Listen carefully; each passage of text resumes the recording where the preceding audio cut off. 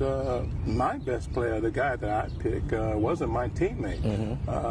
He was Roberto Clemente, who played with the Pirates. I first saw Clemente in 1954 down in Puerto Rico.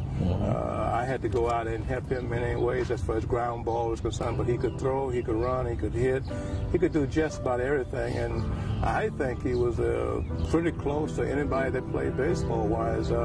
He didn't hit a lot of home runs, but he will carry you downtown. You know, he hit 25, 26 around there, and today they call that a superstar, a 25 home run. You know, but in those days he was just a mediocre home run hitter. He wasn't a home run hitter then, but the reason I didn't pick my teammate is that maybe I look at things different when it comes to players, and I think Clemente was probably one of my favorites.